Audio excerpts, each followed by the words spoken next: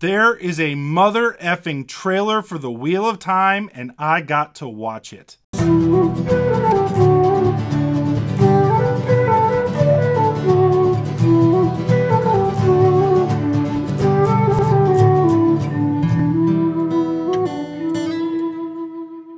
So there is a ton of news to get to today. We got the teaser trailer, we have a release date, we have a Q&A from Rafe and Rosamund. It's a packed week with news and notes, so let's go ahead and get right on into it. But first, spoiler warning. Today's video will carry a spoiler rating of yellow. There will not be any major spoilers in the video outside of a few image-based and minor thematic spoilers. I'm not going to be speaking on major plot points here. If you haven't read the books, you should be good to watch this video, but if you want no spoilers whatsoever, you've been warned. Now, in case you're curious, in this video, when it comes to the trailer, I will be giving you my general impressions, what I think it means for the series, and more just general feelings about the trailer. Then, in a video here coming out on Sunday, I will be releasing my major breakdown video, where I will be going through scene by scene and pointing out all of the small and large things that are there to find. You will not want to miss that video. But let's not bury the lead. Let's dive right on into the trailer. I'm not going to play it here. You can go ahead and watch the Amazon Prime feed for the full trailer. This will be a horrible way to see it for the first time, but I will have clips playing so you can see certain things that we're talking about. But I wanted to start with my general reactions here first. In general, I was absolutely blown away by the trailer. I was not expecting it to be this long. It was a little more than 2 minutes. I was certainly not expecting them to show some of the things they did, but we'll talk more about that here in a moment. I think that this was an excellent first trailer for the Wheel of Time, and I sent the trailer in a very informal way to a bunch of non-book reader friends of mine, and the response was overwhelmingly positive. Literally, I was told by one of my friends that has refused to read the books for years that it looked amazing and that he would absolutely watch it, which is a huge step because he is not a fantasy fan. Why do I mention non-book readers? Well, that is who this trailer was for, guys. The trailer was labeled a teaser trailer, and while I would say it did give away a good amount of the plot, it was not as focused on the plot and characters, but it was more focused on showing action, spectacle, and generally wowing people into wanting to watch it. This trailer has most of us fans super excited, but we weren't the target audience as much as it is out there to announce Wheel of Time to the world in a very big way and start that conversation. Expect to see this trailer in YouTube ads. I already have. In movies in the theater, commercials on TV, and anywhere else that you would typically expect to see any type of movie advertising. This is the exact style trailer that many of us predicted would come out after Comic-Con with the intention of bringing in new fans. So there is also a very clear focus here on highlighting some of the more famous actors and actresses in the series. This was obviously smart from a marketing perspective. We see Rosamund with multiple appearances in there, she's the star, and a voiceover. We see Alvaro Morte featured, we see Daniel Henney, and we see Michael Michelhatton, who not only gets to be in the trailer, but he does a voiceover, even though he will likely not play a major role in many episodes of the show. He's just familiar to people due to his work with Game of Thrones, and he has a very distinctive, silky smooth voice. Sophie Okonedo also features very nicely in the trailer here. Overall, they are clearly hoping this pulls in the interests of non-book readers, and so far, I think it has. So let's talk about the contents of the trailer for a minute. As I mentioned earlier, there was one major location that I was not expecting to see in the trailer, Tar Valon, but it was absolutely breathtaking to see that on screen. I actually thought they would save that for later, but I guess it makes sense to show us that because it looks really badass. But this very thing is playing into a larger theme that I think Rafe has been setting us up for in previous Q&As. They are very much highlighting the role women play in the world of the Wheel of Time. Wheel of Time, as he has said, is a meeting point between the Game of Thrones and Lord of the Rings. Lord of the Rings barely has any female characters in it, and Game of Thrones tends to brutalize the women, even those that have power. Wheel of Time has always been kind of an opposite power dynamic to that, and that is very obvious in this trailer that this is something different. Women are the primary focus of the trailer, whether that be Egwene and Nynaeve or the Aes Sedai. They take the majority of the focus in the trailer, clearly communicating that this story is going to be different. They feature Tar Valon as a major focus point in the trailer, and that's a major change from book 1 of the Wheel of Time. And it's something that I think is being done deliberately to highlight the power of women in the series. Again, it's something that sets Wheel of Time apart. So that being out of the way, let's hit the CGI in the trailer. I thought for the most part that this was done fairly well. There are certain things about channeling that I would like to see a little bit more of before I give a final opinion on it, because it seems like they're somewhat simplifying channeling or weaving to make it easier to understand. I'm not sure I would agree with that change if that is indeed a change they're making, but we don't have a ton to go off here, so I'm going to give them some time. It just seems like we're not seeing multiple strands of the power, but just the one power in general. I know that may seem like a nitpicky point, but I think that's such a distinctive part of the magic system. I'm hoping we see that, but I will reserve judgment because we got to see very little. Channeling outside of weaves of air is really what we saw. I thought, however, the background CGI in the shots was breathtaking. There were some amazing landscape shots that were put in with CGI. I thought those were great. I thought the Trollocs and Myrddraal were spectacular. I know some people have not liked the Myrddraal. I completely disagree. I will talk more about that in my full trailer breakdown and deep dive here on Sunday, but I loved the way that the Shadowspawn looked. I am curious to what you guys think of the trailer as a whole. Let me know in the comments of the video. Again, this was simply my non-spoiler impressions. I will have a breakdown video that I cannot wait to share with you all, with all the Easter eggs, analysis, and really cool stuff in the trailer. That will be coming out on Sunday. But what's crazy is there is a ton of other news outside of the trailer. Not only did we get the trailer, but we got the most comprehensive and informative Q&A from Rafe and Rosamund together this time. There is literally a ton they answered. So much so, in fact, that I'm only going to cover the questions here that I think tell us something new. I'm going to leave out a bunch of the stuff they answered. Now, before moving on to Rafe and Rosamund's Q&A, let me give a quick thank you to this video sponsor, Skillshare. Skillshare is a massive online learning community that offers thousands and thousands of professional courses set up for you to learn something new from your own home. You don't need any crazy expensive college classes, and you can learn to do pretty much anything. I've been a longtime user of Skillshare, and I've learned a lot of what I know from various courses here on Skillshare. It's super cheap also, which I think gives it a crazy value. One of my favorite YouTubers, non-Wheel of Time YouTubers, is a young guy named Gox Art, who does some amazing editing in his videos, and he entirely learned how to do that on Skillshare. So it's an amazing platform. If you aren't sure you would like it, you can try it for free. Click the link in the description of the video, try a free month of Skillshare Premium, and see how you like the service. I think that you're going to like it. I think you'll think it's worth it. And like I said, it's incredibly cheap, even without the free month. Make sure to check it out, and let's get back to the video. So let's go ahead and get into the Instagram Q&A from Rafe Judkins and Rosamund Pike. The first question we're going to look at comes from GLA Jake.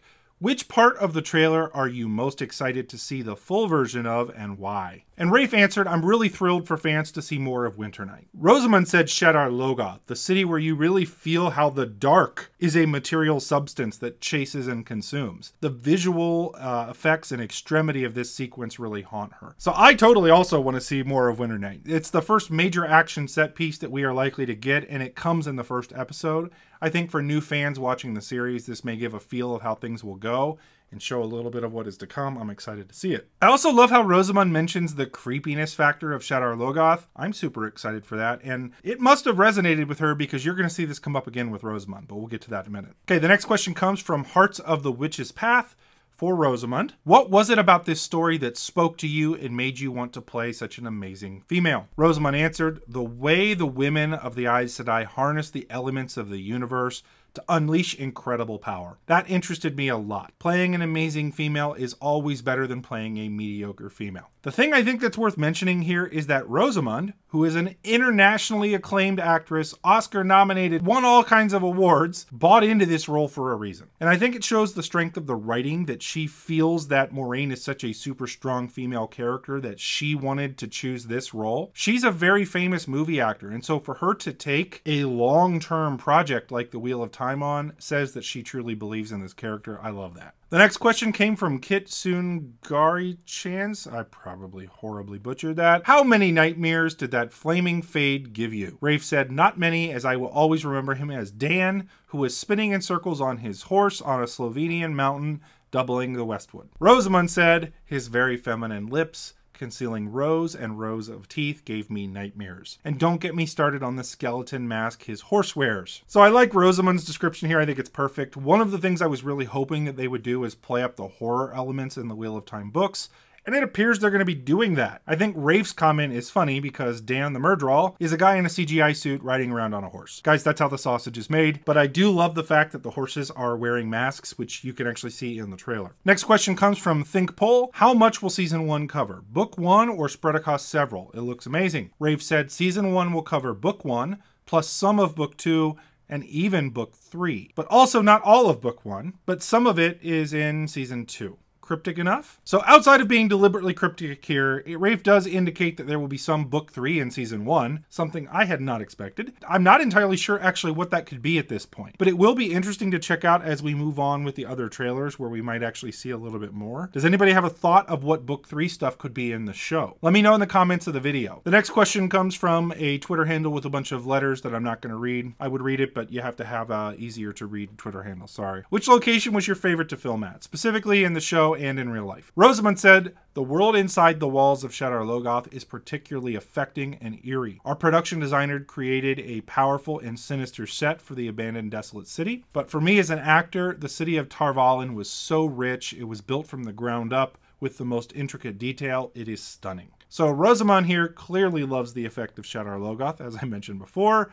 She is so excited about it at this point, she's mentioned it a couple times. In regards to Tar Valon, they absolutely did build the set from the ground up, and it's sort of a reimagining. I know that we've seen in the trailer the large view of Tar Valon. That's mostly CGI. What she's talking about is the set that they built at Jordan Studios. Either way, the White Tower is featuring very prominently in the show on the island of Tar Valon. We'll talk about that more in the spoiler video, but that's very obvious, and I thought it looked amazing. Next question comes from Ecano13. How excited are you to see your audience's responses after such a long wait? Rosamund answered, "I love how warm and welcoming the Wheel of Time fanbase has been.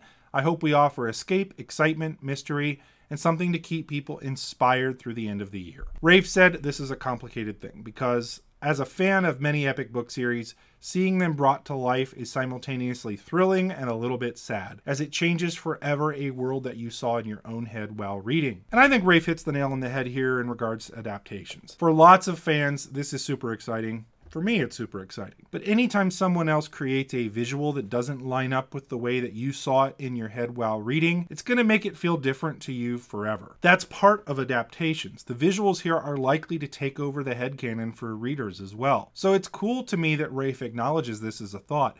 That's always going to be the strength of reading, is you get to create the world in your head. Whereas when you put it on screen, you have to make it visual. And so someone is choosing something, whereas you get to choose in your own head when you read.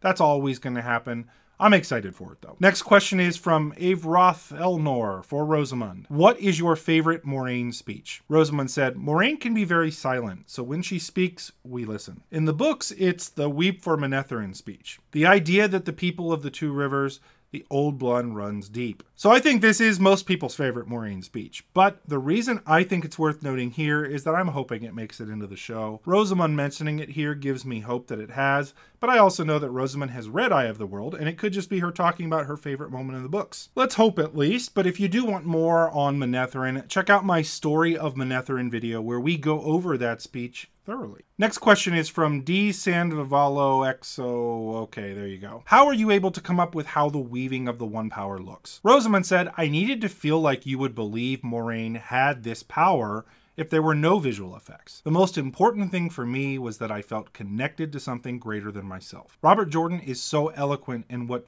it feels like to channel, the feeling of the One Power filling your veins, the risk of it, the risk of drawing too much, and the necessity of respecting it and being trained to use it. And then Rafe answered, all of the visual effects teams looking at the One Power were going off documents of descriptions of it pulled straight from the books and using that as jumping off points. So I love this answer, and we get two very different perspectives on this. From Rosamund, we get the perspective of an actress and how she has to act to show channeling. You can tell Rosamund has immersed herself in this role, and she's trying to understand of what it might be like to be able to channel. Now, Rafe's answer is more about the technical way in which they portrayed it. He talks about pulling things from the books. This is clear in that we see Aes Sedai using hand gestures quite a bit, something that is noted in the books. Now, I wonder if it's going to be different when we see other groups of women channeling in the books, but I guess we'll see. The next question comes from Here Education Pod. What is the show rated? Will people be able to watch it with their teenagers? Rafe answered,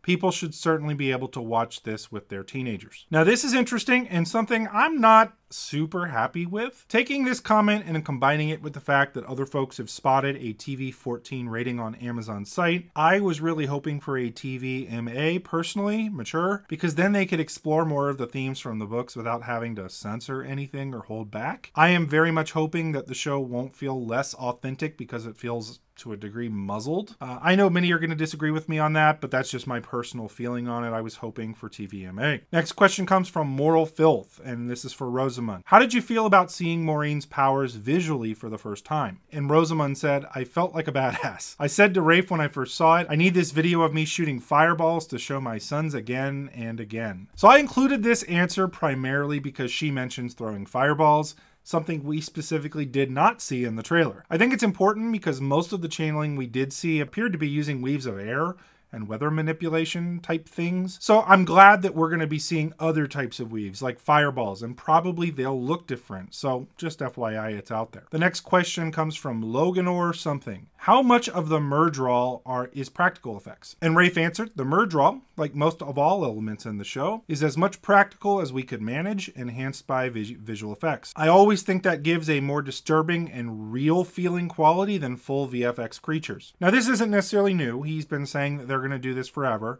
but now that we've seen a Murdral on screen, I love that it's a combination of both practical and CGI. I think it gives it a more tangible feeling, and it makes the monsters more real. Next question comes from Samson L. Ganadis. I probably butchered that. Can we get some information on the composer or the score for the show? I'm so excited for this. Thank you both so much for bringing this to life. And Rafe answered, if Amazon lets this answer go through, this is me proudly announcing that we have the most incredible composer working on the show, by the name of Lauren Balfe. You've got a tiny hint of his music with the reveal of the logo, and what he's doing is really special. Well, guys, this is huge. There was a lot of speculation about who the composer might be when David Buckley left the project. WhatSeries.com had predicted that Lauren Balfe would be the composer that they chose, and now this is confirmation, and that's amazing because Lauren is one of the best composers out there right now. He's won Grammys for movies and television shows. He has won Best Television Composer and Best TV Theme for his previous work. And just based on the theme for this trailer, I think we're going to have an amazing score for the show. And again, look at Game of Thrones for how much a score matters. This is a big pickup in my opinion. Next question comes from PooJamK15. What a name. This one was both for Rosamund and Rafe. How do the final visuals with the completed visual effects align with what you had in mind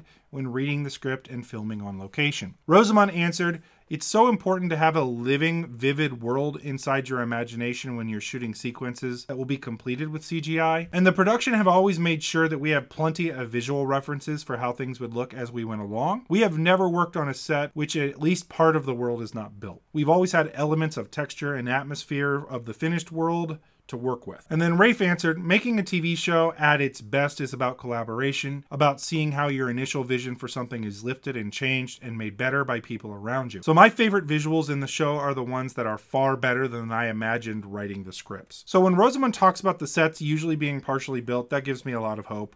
Essentially what she is saying here is that they were never shooting on just a green screen set. They always had sets and the CGI was just there to complement the physical world that they were acting in. I think that helps with the immersion both for the actors and for us watching. Last question from Tamina. Will there be a second trailer? And Rafe answered yes, and longer. What would you most like to see in it? So as stated by Rafe before, this is a teaser trailer. We will be getting a longer full-length trailer in the weeks to come. That's likely going to focus more on the characters and plot of the first season, and will give a glimpse to non-book readers about what the story is about. Where this trailer was more for the spectacle, the other trailer will be for story and character focus. That is, if they typically follow the normal trailer release schedules, which I think they are. My main takeaway, though, from this Q&A is that they are now very willing to speak about things, as now there are real assets out there and they can actually talk about some of them. Expect to see more and more of this stuff as we get closer to the release. Speaking of release dates, the trailer also gave us a final release date, and then later, we got the actual release schedule. So the show will drop on Friday, November 19th. Episodes 1, 2, and 3 will drop on the 19th. And then we're going to have a weekly release schedule each Friday until the season finale on December 24th. This is in line with how Amazon has been releasing shows lately with a 3-drop episodes and then weekly after. I would have preferred a completely weekly release schedule, but I will take this as a compromise. As a fan, I'll be excited to be able to binge 3 episodes in a row. As a content creator, that's another story. This should be a lot of fun, though, to be able to watch with family as well, given that there are 2 major US holidays where you tend to be with your family, and Thanksgiving and Christmas Eve that we're going to actually be a part of this show. So I think Christmas Eve, I'll be watching this with my family. That'll be awesome. What do you guys think of the release schedule? Do you like how they're releasing the show? Let me know in the comments of the video. And really, what do you think of the whole trailer release in general? Give me all your trailer thoughts in the comments. And now let's hit the winner of last week's contest. This week's winner of the Tar Valon Harbor Master t-shirt is Mary Parker. Mary, message me on Twitter or on Discord, and I will get your details and I'll get you out that shirt. Let's also announce this week's contest. In honor of the trailer, in honor of the fact that we see Tar Valon in the trailer, we are going to be giving away 5 Tar Valon Harbor Master t-shirts this week. You heard it, 5. So here's what I need you to do. To enter into this contest, I'm going to be picking 5 of you. As always, you need to like the video. You need to be subscribed to the channel to be eligible. What I want you to do is leave a comment on the video. Let me know what you are most excited about from the trailer. Give me your feedback and say that you're entering into the contest, and I will select 5 of you for next week. That's exciting. If you are new to the Wheel of Time, I make exclusively Wheel of Time based content here. I have news videos like this, tons and tons of lore videos on the channel breaking down this amazingly complex world. Make sure to subscribe to the channel as we get closer and closer to the release date of the show. I will be doing multiple weekly breakdown videos for the show once it's out, as well as other new lore videos. You do not want to miss out, so make sure to subscribe. If you want to support the channel, consider checking out my Patreon, as that is the absolute best way to support what I do here. Also, check out Skillshare. Guys, thank you all for watching, and I will see you Sunday with the trailer breakdown video. Thanks for watching, and peace out.